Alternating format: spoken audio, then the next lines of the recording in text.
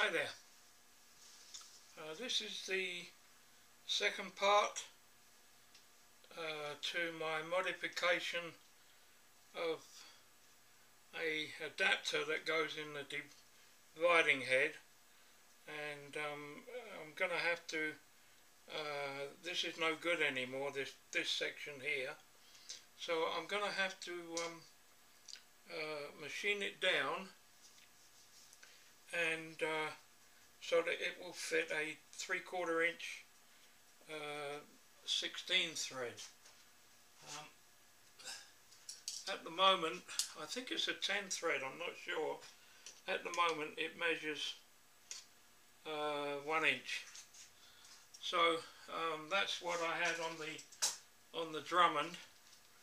And so anyway, I've just set this up with my live center at this end, at the spindle, and I'm using the Taig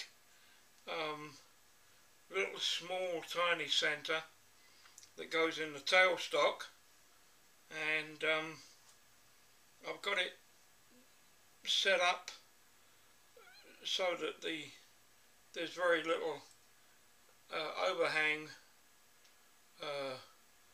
at this end. I can move the tailstock further out, but that means that this 1/2 inch center, revolving center, is further out, and there's more, the further you go out, the more flex there is. But one of the problems with these tiny lathes, and particularly with the Taig, is the tailstock is, although it works okay within reason, it could be better designed. The problem is that even if I move this tailstock out so that it's right out at this end here, I still have very little travel.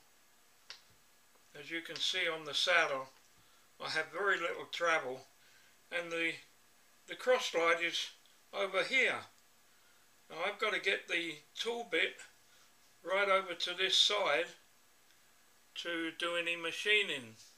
So that was one of the reasons why I designed this guided tailstock on a separate guideway along here at the back. And so what I'm going to do is I'm going to set this, my new tailstock, up, and then that will allow me to move the saddle right underneath the tailstock, so give me lots of room. So I've already dialed this up.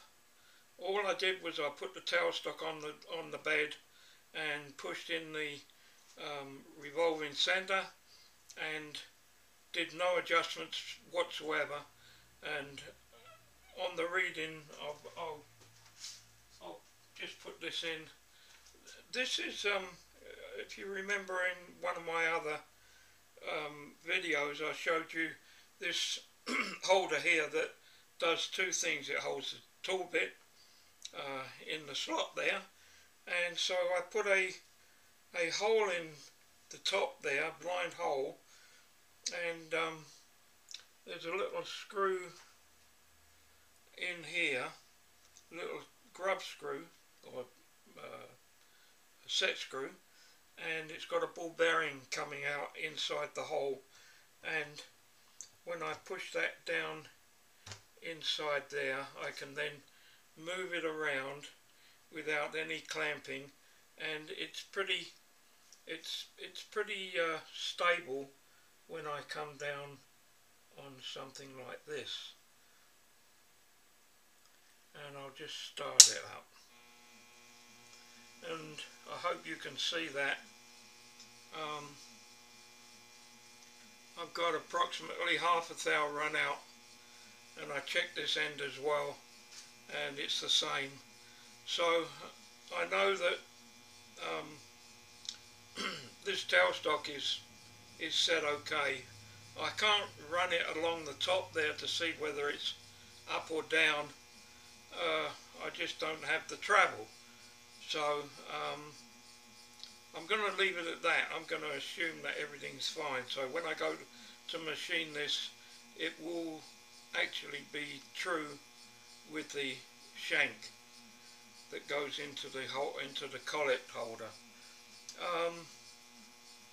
I've come up, in my last video I spoke to you about, I have no idea how I'm going to put a new thread on here and have it running true when I put a chuck on, when I put the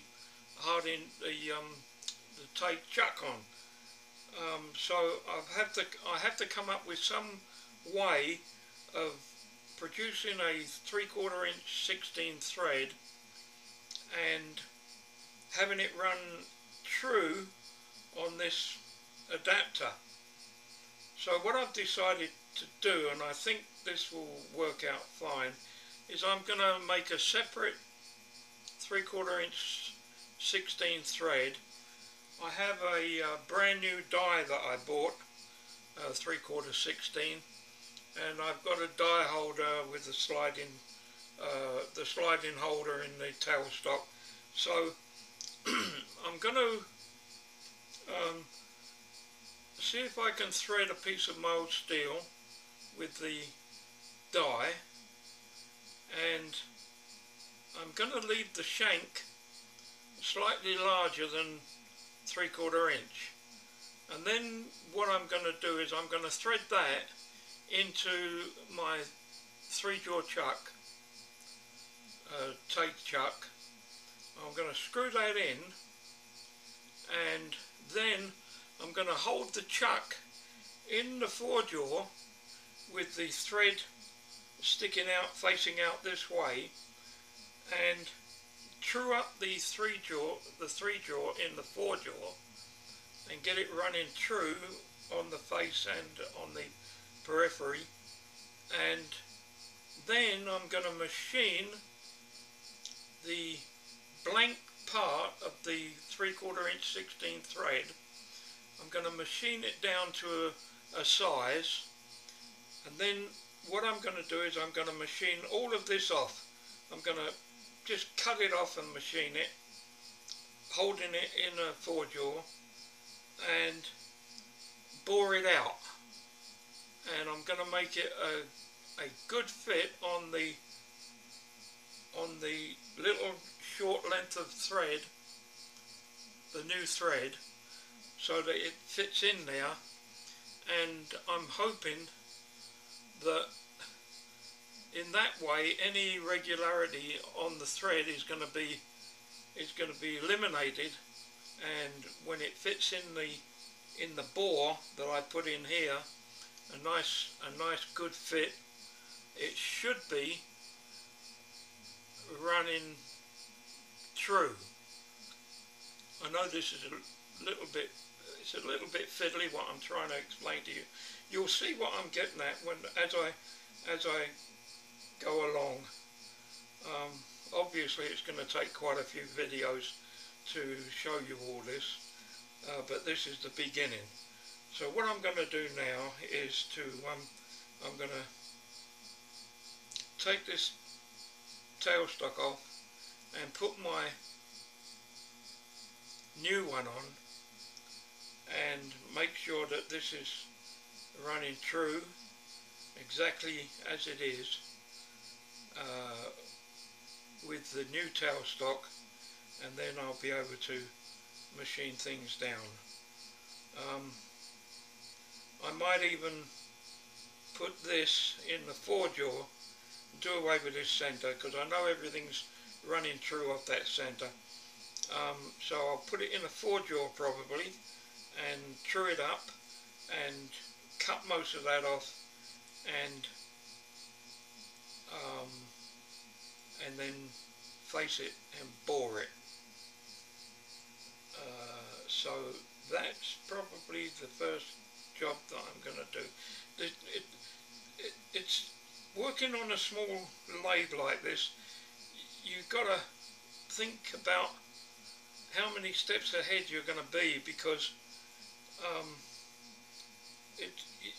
you find that you set something up and then you find, oh, I haven't got enough room to get the tool bit in position, or for checking and stuff like that. So you'll have to bear with me as I go along, but at the same time it might be an education to anybody who is contemplating and buying one of these small machines, and some of the problems that come with it. So I'm going to stop the video now, and then I'm going to set this up in the 4-jaw running true with that section there sliced off. I'm going to cut that off on the bandsaw. There's no point in trying to machine it. And then I'll machine and bore, drill and bore, and I'll use my new tailstock to do this. So you'll see that in future videos. Okay, I'm going to call off now. Unfortunately, I don't know how to join videos together. If I could do that, it would be nice, because then you could watch a whole long process all in one go. But anyway, too bad. So I'll call off now and be back with you later.